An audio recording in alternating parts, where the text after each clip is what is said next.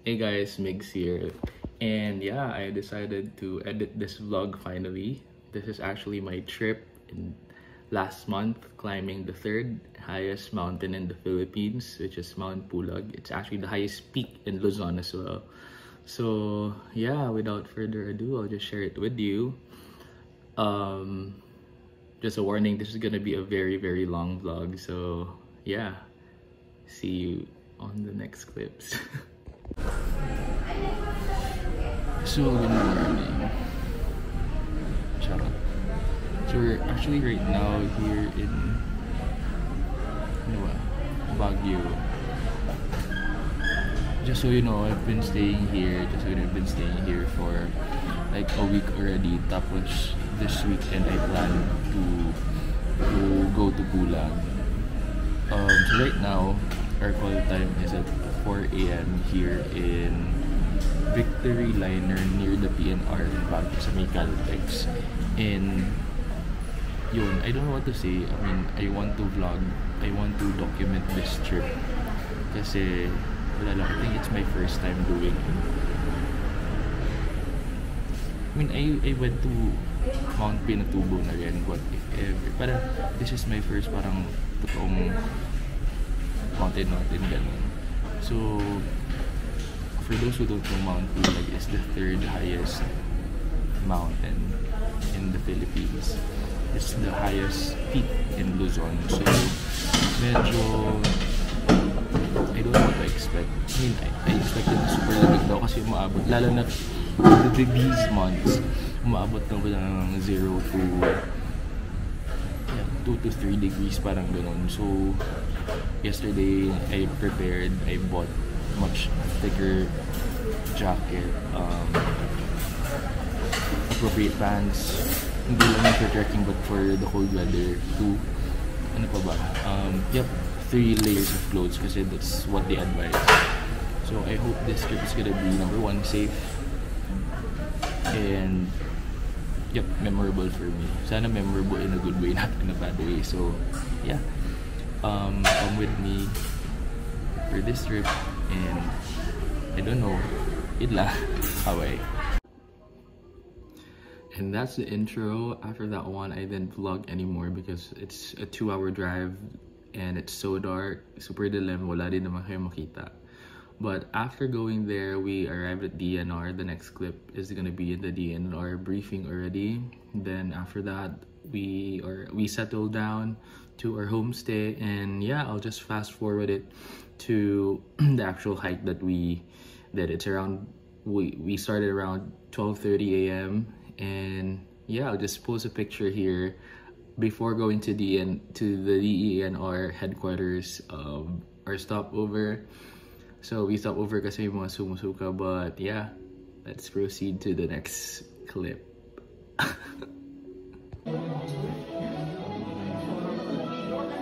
The highest peak in Luzon. Bawas ka sa daw mo. Buwas daw.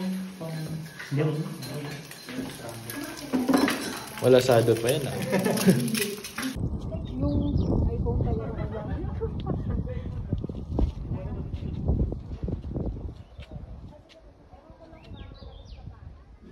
Yeah, after settling down or after lunch, we arrived around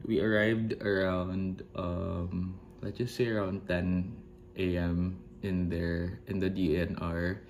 Tapos after the briefing there, we went to our homestay already. Then after going to our homestay, we had lunch. And after lunch, around 1:30 or 2 p.m, I slept.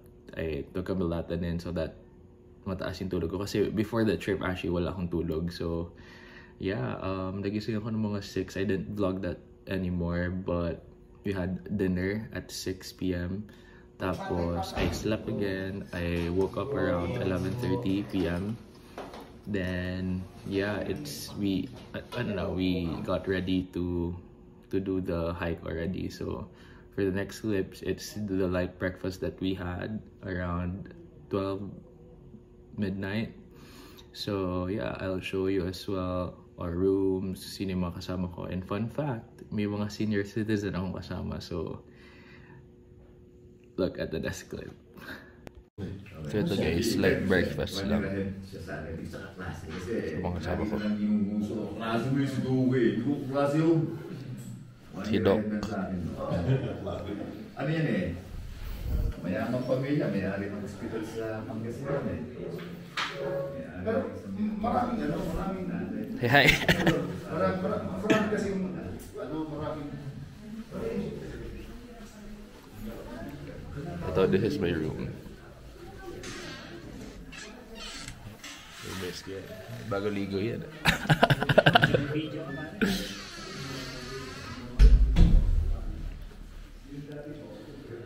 Hi ulit.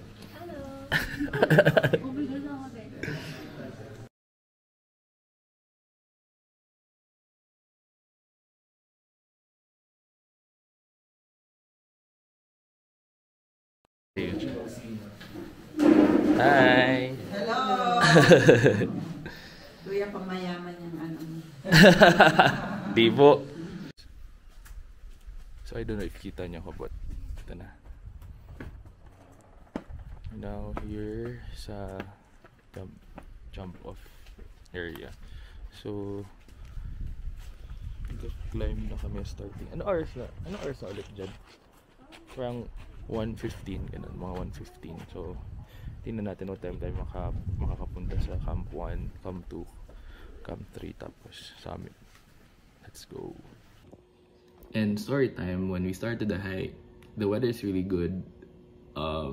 And how can we gauge if it's really good or not?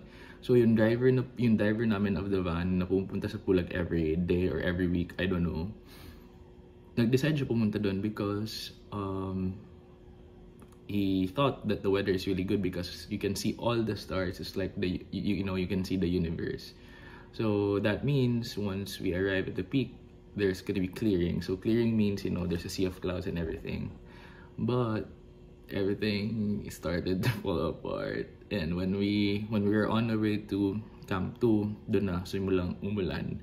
So that's why it's really advisable as well to bring a raincoat or like a poncho.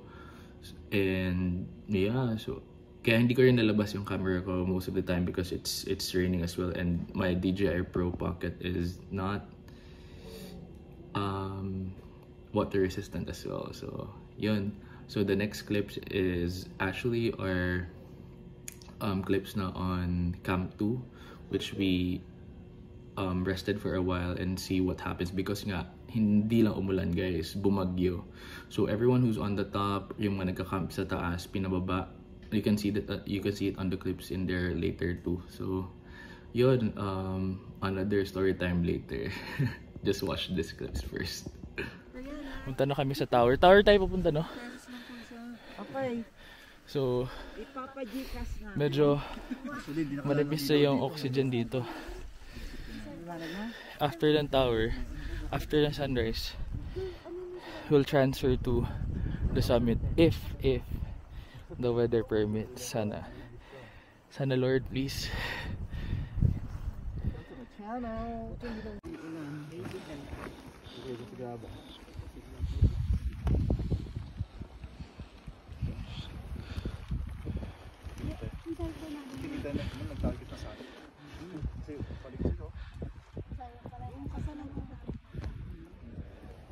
So sila, pupunta silang summit but they're asked to go down kasi di good yung weather today.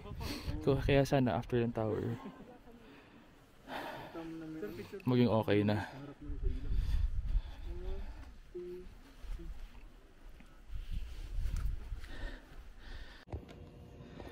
And yeah, after tumambay sa Camp 2 ng around 1 hour and 30 minutes, we had a regrouping happened. So tinanong ni Moy sinong gustong tumuloy at sinong hindi gustong tumuloy because yun nga bumabagyo. Like guys, super lakas na ulan talaga. Originally we were 30, parang 15 per van kasi dalawang van yung group namin. The other van, narinig ko hindi sila tutuloy lahat kasi ayaw tumuloy ng tour guide nila for just for safety. With us, Moy asked us sinong gustong tumuloy, and over 30, only 6 of us decided to push through kasi number one, ayoko nang bumalik. It's just a one life experience for me, once in a lifetime experience for me. And yun, medyo humina rin kasing ulan kaya naging parang okay lang for us tumuloy. But later, let's see what will happen. Yun na. Hey guys! Welcome to Mr. again. Ikot natin. Yun. Dadaan. Diyos ko Lord.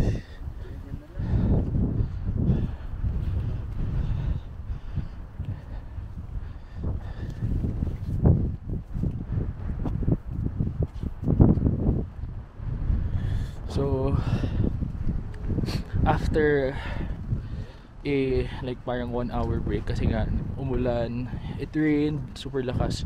Everyone in the summit was asked to go down. Tuloy na. We're going to the summit. 3 hours na lang. And let's see. This is it. Right now, runny nose, meron. And I think you will feel na numimpis talaga yung oxygen. Pero yun, ano lang, one thing I learned in this trek: number 1, patience is a virtue. Number 2,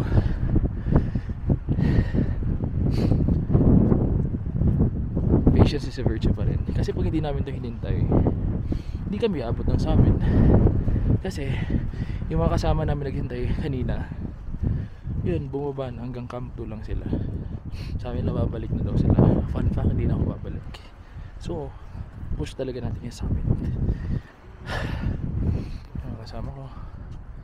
And here's the view. Ayun na, malapit na.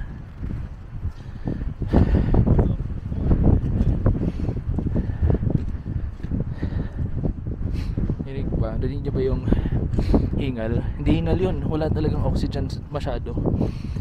Pero sabi ng DNR, kaya naman daw. So, push lang. Oh, stop over. Picture ka dali. Ganon, katulad kanina. Stop over kami dito kasi there's a good spot. Tapos sagay ko na lang shot ko din. Kasi charot lang ako. Okay, let's go. So, stop na first. Tinindaan. 2 hours yata. Pero yun, marami kaming stop over kasi picture kami na picture. So yun,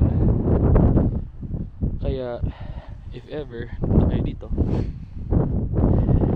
dapat talaga pinaplan nyo what month, kasi may month na maulan, may month na may sea of clouds, may month na wala. Pag summer na yung ulan maganda. So sabi, September to February. Today is August 1. I mean, sorry, today is October 2. So we started the trip October 1 ng 4 AM.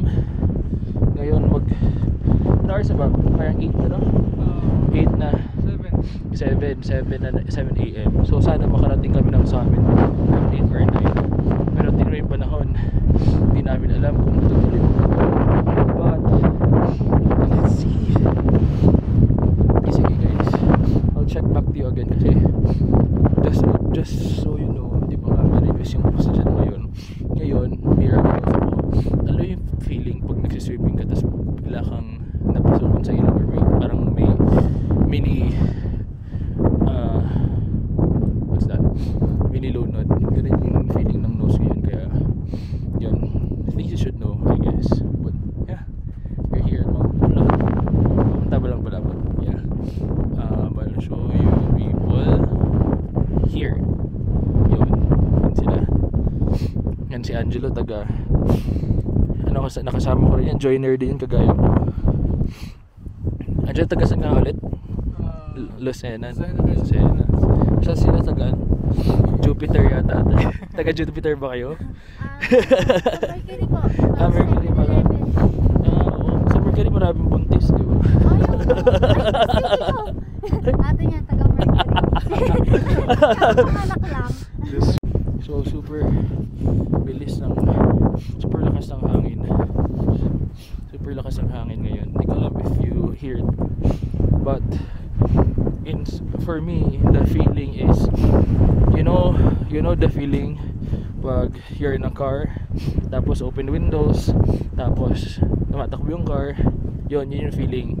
Imagine ganun kalakas kahit hindi kami tumatakbo. So let's go. Ito, may kasalubong pa. Hi po, good morning.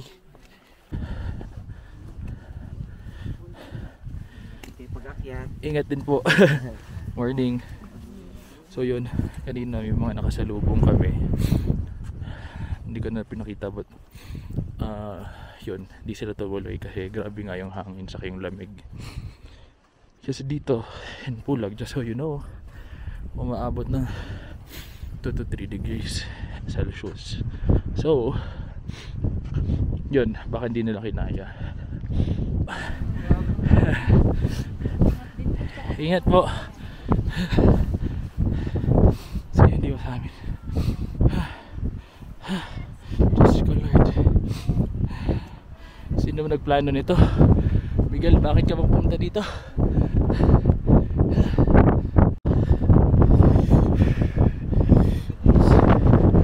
Last 30 minutes na daw.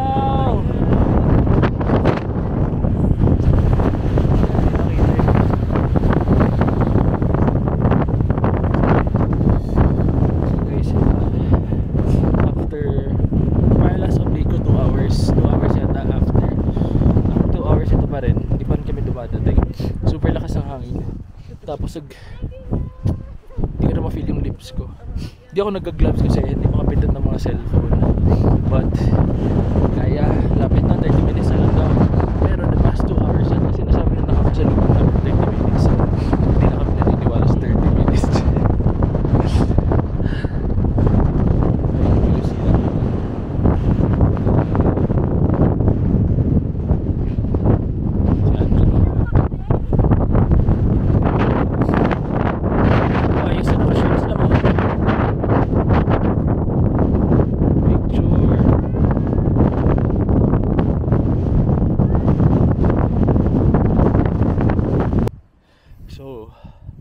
Dalawang van kami in total. 6 na lang kaming aakyat dito sa summit. So if you're asking how cold, gano'ng kalamig here, look, nag-ice na yung mga flowers.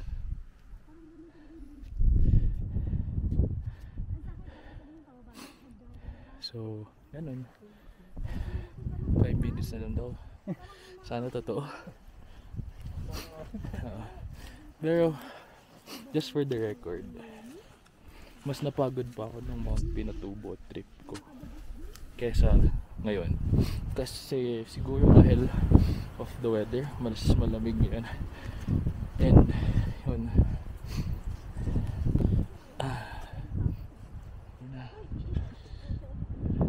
lapit na.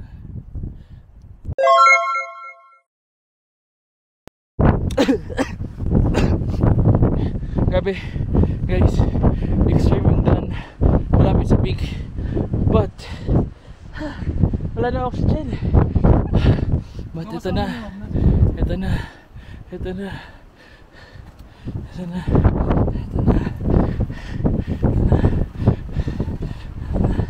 ito na. Thank you Lord.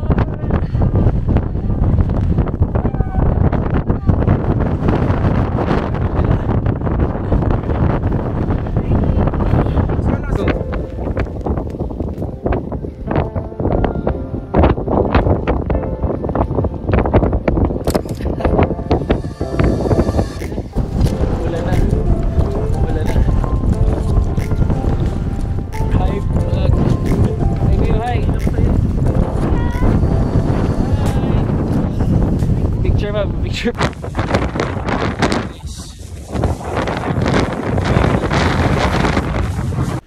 So after from the peak siguro mga 3 to 4 hours, we're now here back in Camp 1. Ito. So ito yung first stop earlier na hindi ko na vlog because madilim. So yep, from here Camp 1 to the homestay, let's just say mga 20 to 30 to 45 minutes depende gaano kabilis. But yun, gabi umuulan, nag-raincoat na kami, basang basa pati brief ko. Bye bye. And yeah, I was just so happy that we arrived again at Camp 2 kasi number one, hindi siya madali. Guys, bagyo. Kung nakita niyo yung videos kanina, di ba? Hindi ka nag-fast forward. And also, yun, when we arrived at Camp 2, there's another 3 hours hike going down. I mean, walking going down again, 3 to 4 hours going to the base camp. And yeah, I just want to have this opportunity to say thank you to the Lord that I'm still alive kasi hindi madali, guys. It's not just rain, it's bagyo. And also I gained an experience na ako nag-take risk talaga. I don't know what will happen in there, but I decided to push through, and I didn't regret doing that one. So yeah, I think the next step is just the outro of this video, but thank you for staying and watching this video. So we're here sa homestay na. We arrived around 1, so we started around 1. We arrived around 1. That's if you go to the summit. So yun, sarap ng pagkain. We're just preparing to leave this place na. Tapos we'll go to the ENR to get our certificates. I think it's nice sharing with you this trip, but I don't know, this is my first time, so alam mo natutunan. Bye guys. Wala, naka-ultra ka pa eh. Okay, hindi pang tayo na. One thing I wanna say. Respect.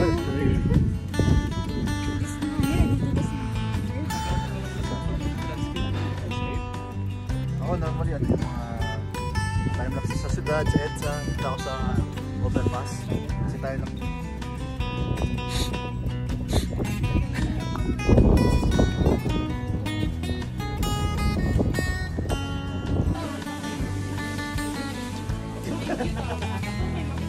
Yan na naman. Ano? Pupunta ka ng Apo next month.